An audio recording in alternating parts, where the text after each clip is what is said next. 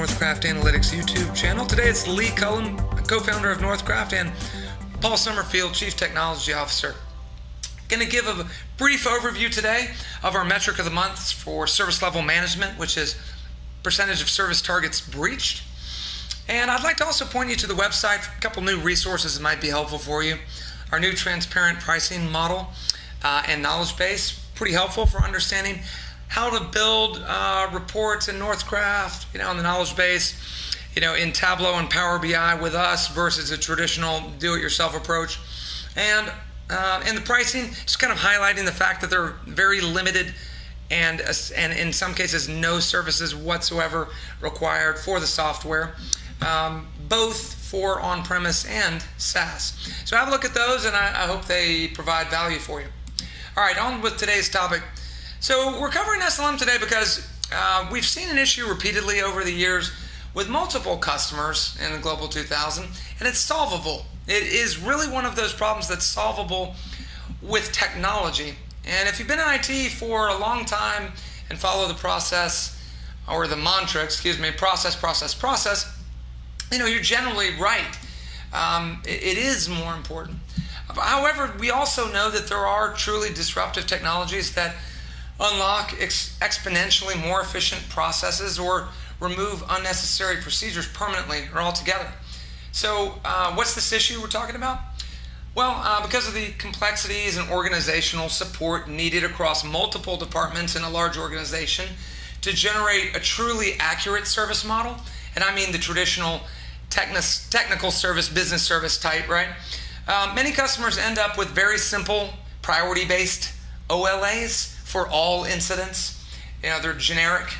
But as you know, a desktop support incident is vastly different than an enterprise application or network infrastructure incident.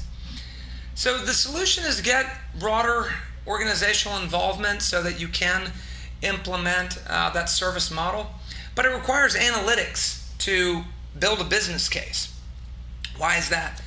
Well, the sheer volume of data grows exponentially when you factor in, let's say, an average of 2 service target records for response and resolution time, let's just say, for every incident record. And then what happens when you bring in request management, right? And change management and problem and configuration management, which are all supported by the SLM process, working together with the SLM process. So the data volume becomes astronomical, and it becomes hard to add the clarity you need to prioritize those scarce organizational resources to the most critical incidents or changes, problems, requests, etc. in your organization. So it really is our opinion that scarce IT resources will be a long-term issue. So we think it's a problem worth solving. So a key part of service level management is to be able to report and monitor the service levels that are associated with your operational level agreements, which in our experience is a challenge for a large number of organizations. Coupled with the fact that Lee mentioned earlier with respect to adding granularity of the technical service to the OLA, we now need to bring in data from many different tables, which will take an entirely different approach than using traditional query languages, say. So if you can't effectively measure your achieved service levels against your targeted process areas, then you will obviously struggle to demonstrate to your customers and stakeholders that you're improving their service quality.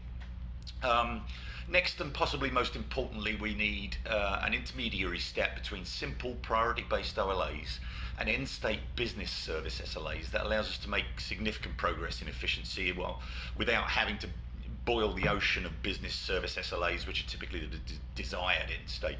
This is the middle step towards service nirvana that will gain you credibility to move to the next level of proving the need for going beyond the productivity benefits of technical service-based OLAs and the intermediary step.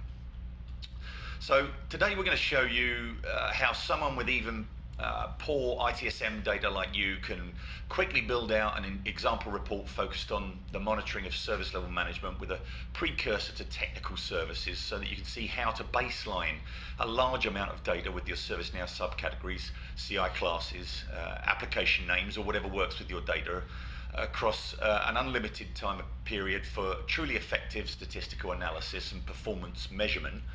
that will enable you to guide your team towards more effective and targeted OLAs today and SLAs eventually. Okay, so we'll kick off with some filters, plug those in, look at some sources, email, phone, relative date filtering, etc. So Lee's going to plug that in to kick us off. Yes, the slicers are really handy for a number of different things, but keep in mind to use the slicer filter when you want to bring in those relative dates. And we'll use open date from ServiceNow, and yeah, I'll use year just because of the how old this data set is. So drop down menu, click relative, simple as that, and we'll do last 5 years. The product's been around a long while now. Actually 2011 was the original release date of the ServiceNow BI application. Okay, so we've got our relative date filter there, and that'll get us started. Plug in start with the SLAs that are defined within your ServiceNow implementation. Maybe we'll build a matrix widget in to display the percentage of targets met, targets missed, the actual targets applied, and how many have breached said SLAs maybe. That sounds good. Yeah. Yeah, and so this is where we get multi-dimensional, right? We're going to different places. We need to get the SLA name. Well, that's not in the incident table, so we'll grab that as a starting point, and then a couple of our common measures, like percentage of targets met and missed. This will be great for that, the new configurable conditional formatting that we love so much. And then we'll add some counts, right, so we can see the volume, but also for governance. So we're looking at service targets applied and breached. We want counts there.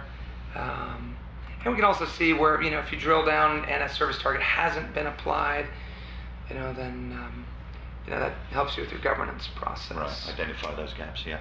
I'm going to go with alternating rows for our style. It's our personal favorite, really makes it pop. You can change the fonts and such as well if you'd like. And then let's do our conditional formatting here. Over on the formatting controls, conditional formatting has been there. It's been static and tied to a report. And so we want basically green for certain thresholds for met and red for missed. So we'll do a percentage of service targets met first. Turn on our data bars. Click on advanced controls.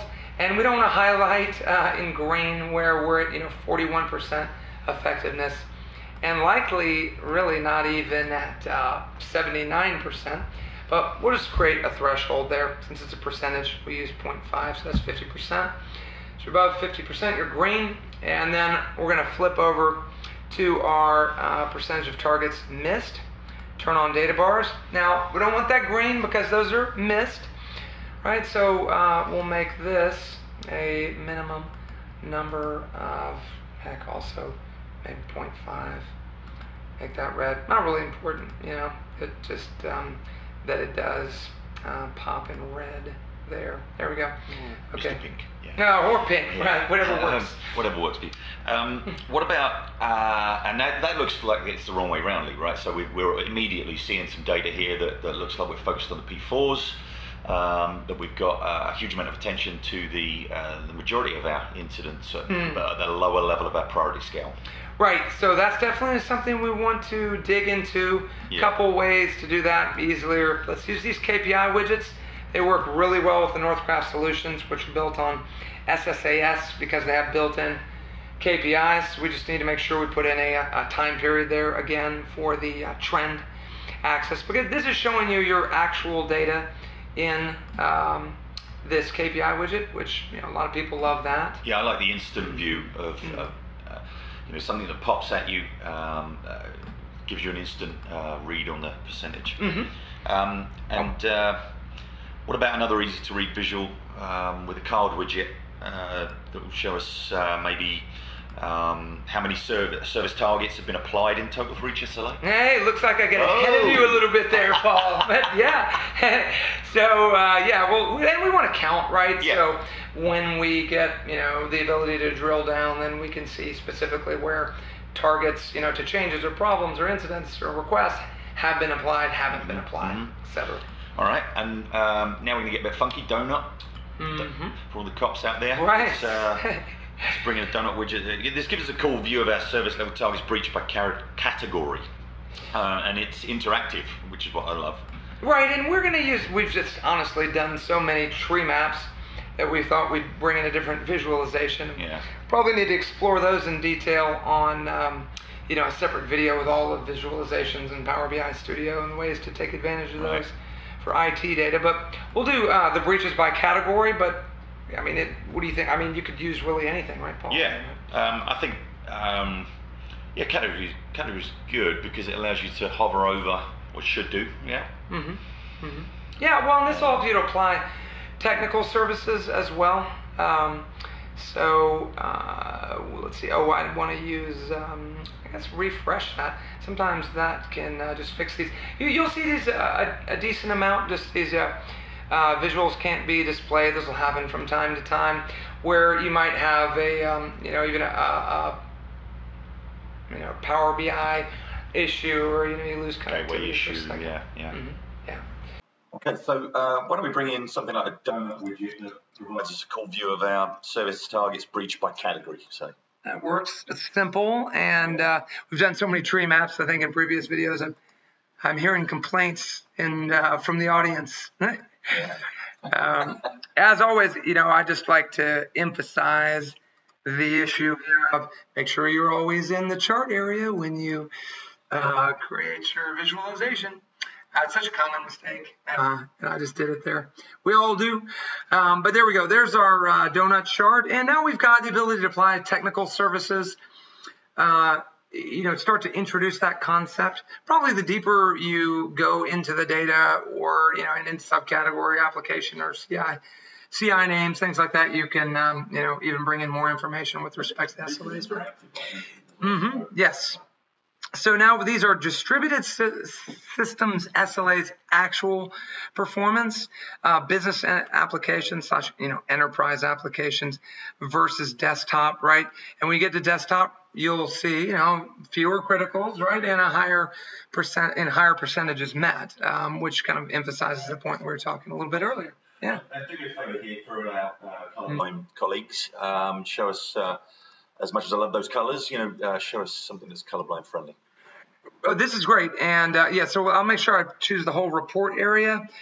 Switch themes, they now have some default themes for you, so make those colorblind safe. Turns out we had already done that in a previous take, which is no big deal at all, really, but you see where to click, and we'll just show you how to apply that. Really simple to switch theme. It just applies it immediately. Anything else, Paul, that you'd like? What about plugging in a table? It might be a lot of data there, but give us a lower level of detail by the incidents themselves. So because one of our signature moves is obviously we can drill down into millions of records. Exactly. Well, you never get trust in the data if you don't give the ability to drill down, and I think that is critical. So and especially on large data sets, because it becomes less possible with existing technologies. If you're using SQL or DAX and you're doing this yourself, it doesn't scale and it does not perform, even if you can get the data loaded for the types of things that you need. So we'll just put in a few fields here to kind of highlight the capability, instance state. And we're just doing this for illustrative purposes. I mean, this may not be something you want in a dashboard for your senior management, but it gives you an idea of what you can do to utilize a report that for service level managers or incident management process teams, if you've got that organizational construct, it can easily be moved into a dashboard that could be displayed in a common area or by a service level manager to more transparently demonstrate the serious commitment of an organization to improve service levels. Yes. So, one thing we talked about, I guess really the last thing is, I want to look at those service targets applied and breached at a granular level. okay, and make sure that we have coverage. Because so if you ever see a 0, no service target applied, why is that? Dig into it, add additional fields like subcategory or application, and figure out where you have the gaps in your current OLA process, which are moving more into, towards the technical service concept first, and then ultimately that end state of business services, so that you can have really meaningful SLAs that are prioritized around the critical pieces of infrastructure and applications that really, drive revenue, productivity and reduce costs the most. I mean, that's a great point, because I hear people say a lot, I don't know if my SLA is defined enough, or I don't know if my data's clean enough. Well, I always found that if you expose these gaps, you know what to go after from a priority set. You know whether they are that's a big gap or a small gap, and you can have discussions based on the data. Whereas when you're not showing it this transparently, it's often a little bit more hidden than you would want, and you're not exposed to the level that actually shines a light on it. Yeah, that's excellent. I appreciate that, Paul. Good point. And I think just to end it up, don't forget to check out the website, the knowledge base, the transparent pricing, and as always, the Microsoft App Source if you'd like to test drive some of our freebies, like the change management dashboard. Great ways to interact with us, and we're always happy to give, obviously, a demonstration when you contact us through our website. So we thank you very much for your time today, and let us know if you have any questions, and feel free to comment.